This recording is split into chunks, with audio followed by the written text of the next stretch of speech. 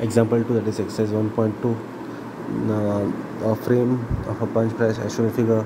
Find the stress of inner outer fibers at section AB if the frame is applied with 5000 Newton force. So this is a trapezium cross section with 40 width, one smaller side 6, bigger side 18. Radius of curvature is R2 25 means 25. So redrawing the cross section of a trapezium. So the outer side is called as BO at 6 mm, inner side is width is called BI, that is 18 mm, and height H is called 40. Corresponding RI, RO, RC, RN is shown, CI, CO is shown in the figure C1, C2. So Ri, which is given 25, RO is 25 plus the height H, that is 40, that is 65 mm.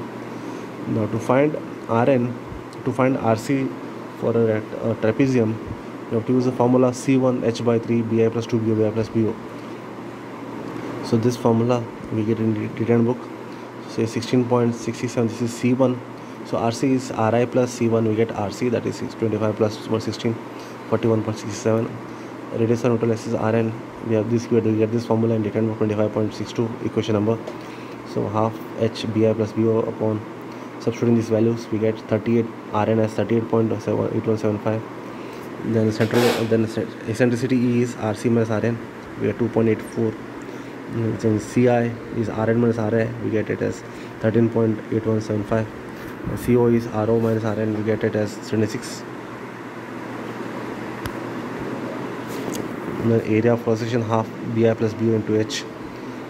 So we get 480 mm square. Force is 5000 Newton. L is 100 plus RC, that is 141.67. Then bending moment MB is F into L. Multiplying F into L, we get bending moment. Direct stress, you have sigma D is F by A. Then say bending stress in a fiber is sigma Bi, MBCI, ERI, substituting values.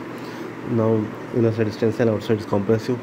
So we get 286 as tensile, sigma BO, MBCO, ERO, substituting values, we get 208 as compressive.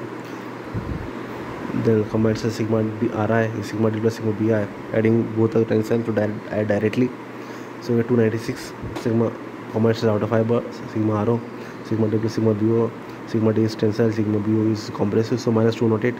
So we get 198 compressive, and out of these two, maximum half of maximum is called as Tomax. So here is the stress distribution for direct stress, bending stress and combined stress.